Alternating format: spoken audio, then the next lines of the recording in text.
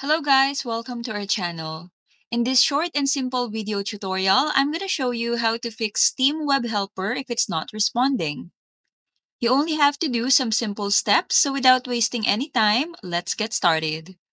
So first, right-click on your desktop taskbar, then click on Task Manager. Then a pop-up window will appear and you just have to look for Steam Webhelper here. Click on it, then click on End Task.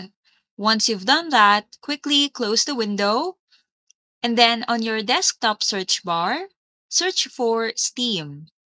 Once it appears, right-click on it, then click on Open File Location.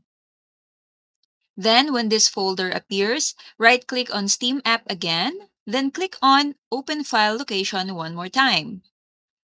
Then look for the Steam app one more time, right-click on it, then click on Properties.